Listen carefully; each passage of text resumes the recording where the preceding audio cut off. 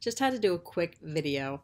When I was in high school and I finished my last science fair, I thought this is wonderful. I never have to do it again. When I finished math, all of those classes you just want to be done with. And I thought I never have to go back. And my children now, they say that to me. I'm never going to use math in my life. Well, guess what happens when you decide to become a parent? That's right, you get to do all of those things all over again.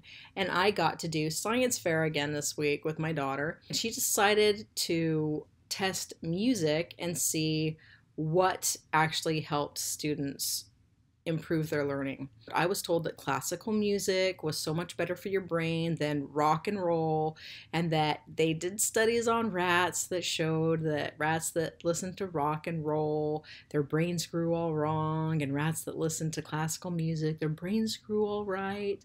And there's a lot of research that has been done. One day after school, I was sitting with my sister studying at home, and I had the radio going, and she looked at me and smugly said, "You shouldn't be listening to that music. It's not good. It's not going to help you study."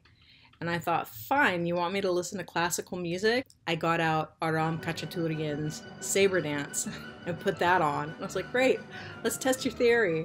Snark aside, I was really interested at my daughter's experiment because the results were slightly different than I expected them to be.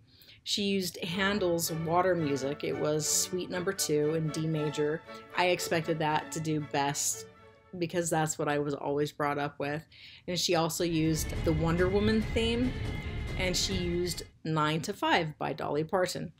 So after 2 different trials, and she did 10 students for each trial, Dolly Parton's 9 to 5 beat out the other 2 songs, which I thought was like seriously hilarious. One of the things that I heard helps you memorize is a consistent tempo. And 9 to 5 has an amazing beat. It's a great beat. I was just, kind of taken back by the results because I really expected Handel, and there's not much of a statistical difference. And I'm sure that if you went and you did 100 people and it was just 3 minutes per song and they were studying, certain vocabulary words. At any rate, I was just curious, what do you know about music when you're studying? And what study do you refer to when you say, oh, I have to listen to this when I'm learning a new language or studying math? What do you know about music and how it affects your ability to learn? Comment below. I hope that you have a really great, safe holiday season, and best to you. Thanks for watching.